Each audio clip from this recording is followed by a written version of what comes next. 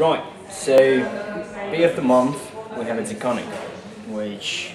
if you would come in and ask me to something to start with, easy to have it but still rich and flavoured, I would definitely recommend you Koninck because it's only 5%, really smooth, malty, caramel flavoured,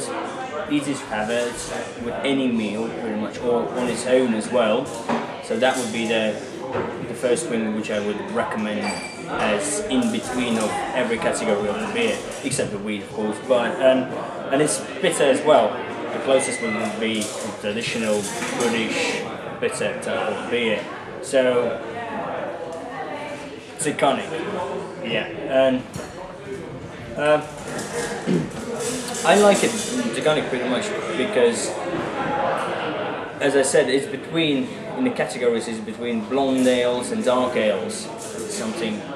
as you might see, colour-wise, it's not exactly amber, but it's lightly brownish kind of, as it says, it's caramel flavoured a little bit, and so that's what I'm having pretty much after work, if I'm having something easy to have, so the Koninck, that's pretty much makes the evening.